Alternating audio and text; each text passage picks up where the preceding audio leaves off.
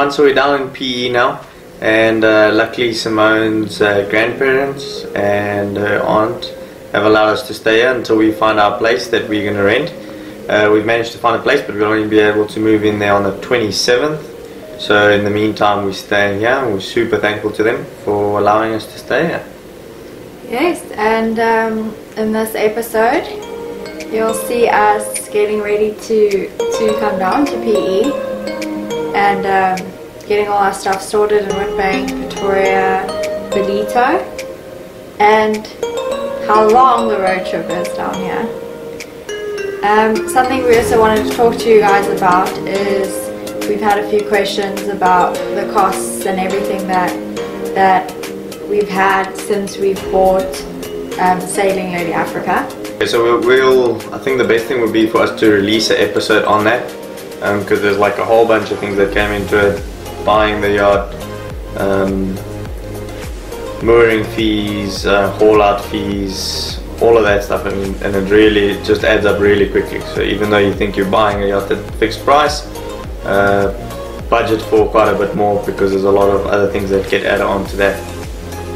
I hope you guys enjoy this episode, because in this episode we've got new software, editing software. We've managed to upload everything in full HD now, so that would be a plus side. And what else did we get for that? Oh, and we got you some drone footage, so I hope you guys enjoy that. So Ricky, what are we up to next week? So next week I ride my coastal skippers, do my prac, and then we off to Joburg. What are we going to do in Joburg? Sell the rest of the stuff that we have in storage, and off to PE we go. And then it's for some hard labor. A lot of work. A lot of hard labor. Build a brand new boat. It's gonna be awesome. But it's gonna be cool, and it's gonna be a fun little, fun big project. Yep. And we're gonna create our home. So Ricky was filling out our registration forms to register her now name, which was super exciting.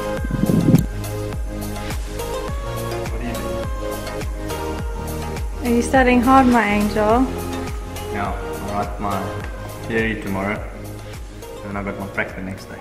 And are you ready? I hope so. I think I need 85 to pass it. So tell me, what exactly do you have to study? South Africa, you need to get yourself this book, South African Sailing, Coastal Seafarers Course. And then this is a little one, this is your collision regulations. So it's like a whole bunch of collision things, like how to avoid vessels, and what lights you need to know for which vessel has which lights on, and all of that. It's like all the different lights will mean different things, and obviously different shapes mean different things when they're hoisted. So you need to know all those things, and then you need to know your chart work, obviously, on top of call regs, which is that. And then chart work's basically like plotting. So you got to plot from point to point where you are. So say if your electronics had to fail for some reason, then you just come back to the chart if you know roughly where you are, make a fix, get to a point, maybe you got a lighthouse that you can see, you can judge how far you are the lighthouse by using some methods like flipping the light and that, and then you can take that to the second bearing and you can triangulate your position to where you are. Hey everyone, so we just got here to the Point Yacht Club, and SAS, which South African Sailing, is in the same building, and I'll be writing my exam today. I'm going to do, one exam will be call rigs, and the second exam will be navigation. But yeah, that's what we're doing today. Ricky passed his theory and practical exam with flying colors, and went to go check out the guy who was building his own catamaran to get some advice on how we could build ours. Thank you, Graham, for giving us advice and sharing your wisdom with us. How big is your checkbook? Not that big. I'm not being silly about that. Yeah. You'll save a lot of money by rolling, and you can get 90% as good a finish. Maybe 80% as good a finish. A lot of these boats, they use a stipple roller for most of the finishes. In the general areas. Cabinet doors and that are generally sprayed. Yeah. But if you sand it nicely and there's no big holes in that, fill what needs to be filled. Yeah. And in 2K we use a foam roller, but the 2K eats it, so you've got to know when to replace it. Okay. So during the job, if it's a bigger job, you're going to replace the roller, throw it away, put a new one on. And painting with something like a pool coat and that, is it just too thick and you don't get a good flow out of it? Look, we've done all of ours in epoxy, so I haven't used pool coat. Although the factory, when they do it, they use a lot. Yeah. And you get an acceptable finish. They use it in all the service areas, so the bilges and the trams, the lazarette. They just brush it out. Yeah.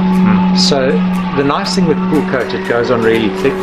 Downside, it's heavy. Upside, it covers all manner of evil. So if that guy's taken the time to sand it and then spray it, maybe that's an option. Okay.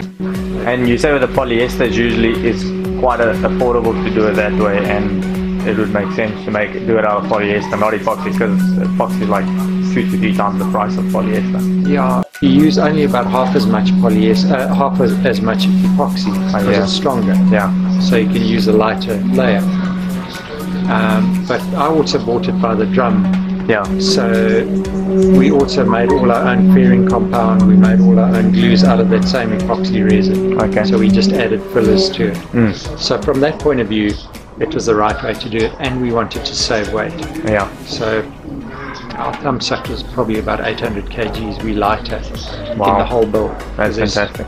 We bought it as a hull and deck, so a shell. But in your case, you're not replacing the whole structure. And honestly, I'd look quite carefully at ply. At ply. If you paint on with a roller, a decent primer, that fills just about all of the grain. All you've got to worry about is where you've joined it. Where you're joining up. Okay. And you don't need to use 18mm ply necessarily. You can probably get away with 9, maybe 6. Maybe you can reinforce 6. That type of thing. Okay. Also on composite, if you're using a 9mm ply, you really should probably go to your 13mm board, composite board. Yeah. It's not quite as strong. Which one's not as strong? The composite. Oh, is it? It's like for like. You know, believe it or not, the ply is stronger. Okay. It keeps the shape better. Yeah. If you take 10mm composite, it's quite wobbly. You need to reinforce it. Okay. We use quite a lot of 8 here, but you do need to reinforce it. So, or box it. So, like that's a 13, that's an 8. So it's strong as hell here. It's super strong. I saw these. But it's only because it's boxed.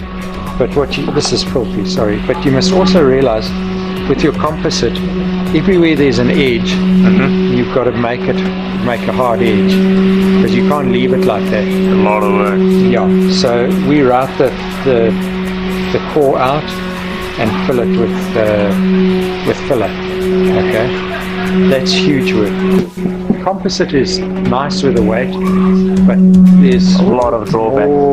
More than meets the eye to working with it. Hey guys, so I've been busy packing our room today here in Ballito, and it's so much stuff to pack, it's insane. So I had to pack up our stuff, say bye to my mom and to my 2 little doggies, and off we went to Pretoria to sort out our container. Speak! Speak! Speak! Speak, Lexi! Speak! So we're at our storage at the moment, and we got a whole load of storage to sort out. We've got all of this stuff to get rid of. We'll hopefully get rid of it today and tomorrow. So yeah, that's how it's gonna go. And then we're off to PE, hopefully on Wednesday this week, which will be fantastic. So we are loaded full of stuff. I mean, you can't even see out the back. We have a trailer attached full of stuff as well. It's crazy. And we're sitting now in Johannesburg traffic. As you can see, it's grand. There's Ricky. Hey everyone. He's our chauffeur for the day. And so we're on our way to a guy called Howard, whom Ricky sold a few of his stuff to. We're going to stop by him and just drop off the stuff and head off to PE for our big adventure. adventure. Yeah, and some good news we managed to pick up an oven and a stove for the yacht. It's marine grade stainless steel at a fraction of the price, because the guys were going to do a boat build project and then they cancelled it. So now we're getting the stuff at like less than half the price of what they cost new. So we're going to pick that up in Johannesburg and we'll take it down to PE with us. So it's exciting times ahead. We're going to stop halfway on our journey to PE because after packing all the stuff we're a little bit tired. So we just want to be safe and stop halfway, get a good night rest, and then take on the other half, because it's about 10 to 11 hours drive. With us it'll be 11 because we have a trailer attached. So it's going to be 11 hours from Joburg to PE, and we've been packing and selling everything that we have for the last week, so it's been non-stop every single day until late to try and sell everything that we can and give away the rest. We have a lot of stuff to charity, and some of the stuff we sold that we had, like the more expensive things we kind of sold and trying to get recover some money out of it. As you know, sailors need every cent they can, so we're doing that right now. Getting rid of everything you know, and you want to hold on to your natural thing, you want to hold on to those things, but we got rid of it and it's gone, and it actually feels kind of nice to get rid of a lot of stuff and just, you know, go back to basic living, only necessities, which is nice. So we left Johannesburg and we were on our way to Bloemfontein.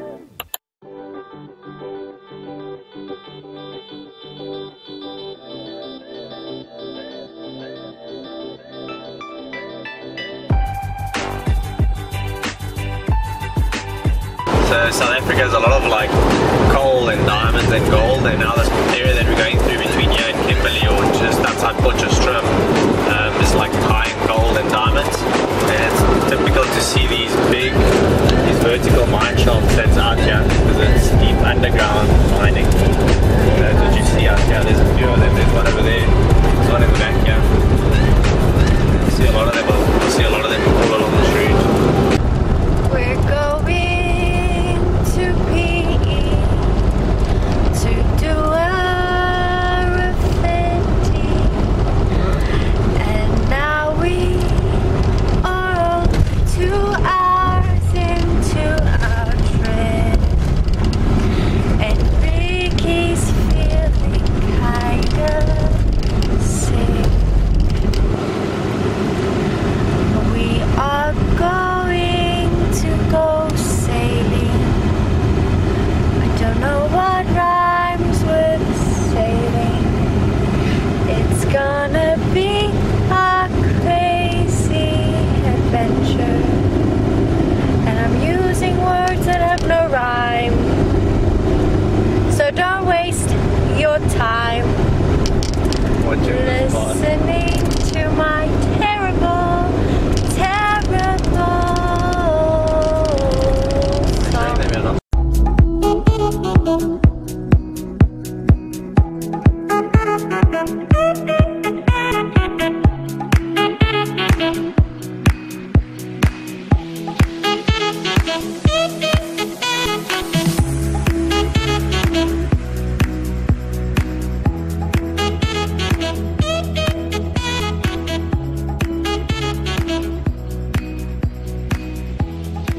So we've stopped in Bloemfontein because we are going to get a place to stay so that we don't have to drive through the night, and Ricky's trying to find us an Airbnb. Day 2 and we are leaving Bloemfontein at the moment. We are on our way to PE, and Granny has made us some bobotie and rice when we get there. Yay! For people who don't know what bobotie is it's egg mince. Yeah, rice. It's like an egg and milk mixture, so it makes kind of like a scrambled egg type of effect on top of mince, and the mince is mixed in with raisins and like a fruit chutney type of taste. Our spearfishing guns in our way. Need our spear guns. It's my headrest for when I sleep and Ricky can't see me sleeping. So approaching the karoo, or as the South African Afrikaans people call it, die karoo. And it's probably going to hit 50 degrees Celsius. I'll probably put a conversion to Fahrenheit there, but it's boiling hot. It's going to be super hot. So soon we'll show you what the desert looks like.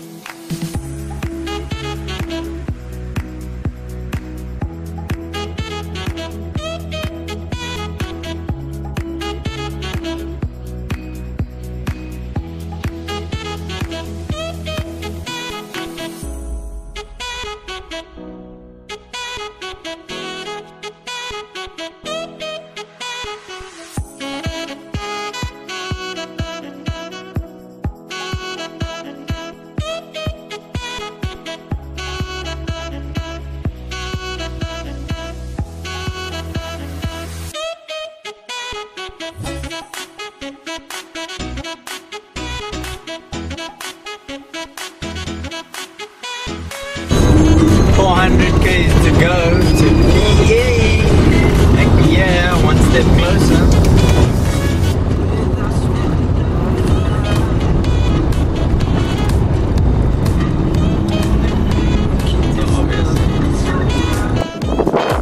What we're doing, Ricky? We're going to show you guys the karoo a little bit. But I need to update the drone first.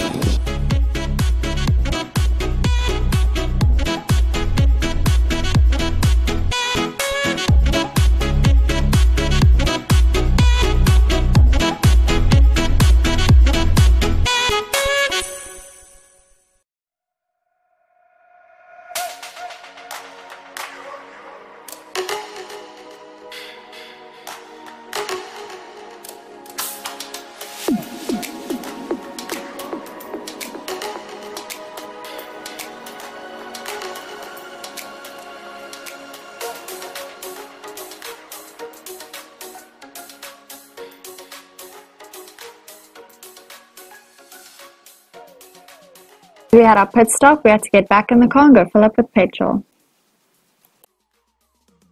How's it, my man? Fine, and you, sir? Good. Fill up for me, please. Petrol. Petrol 95. 93. How's your oil and water tire pressure? You can check it for me, please. Okay. But it only is 95, sir. That's 100%. Okay, it's fine. Thanks so much, eh?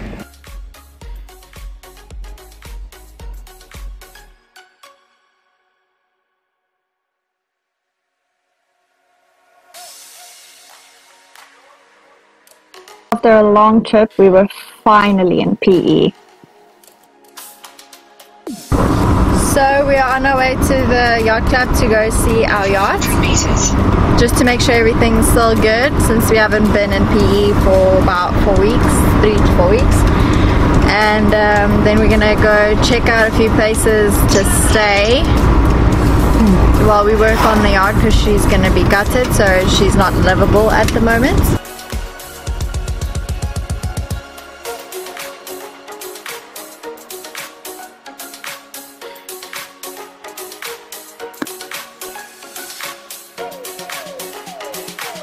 You know, here in South Africa we like to improvise, so instead of using fenders we used buoys, and the wind was howling.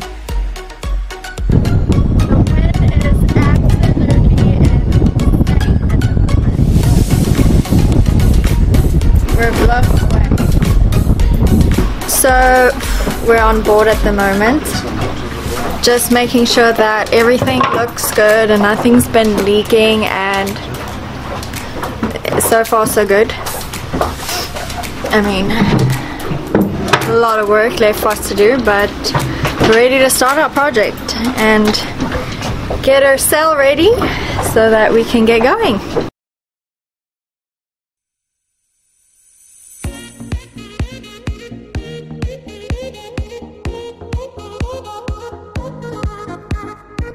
We've got some water in the bilges. And so that means the latches that we sealed last time, some of them didn't seal up. So we're gonna have to do that again. Luckily we got some new sails.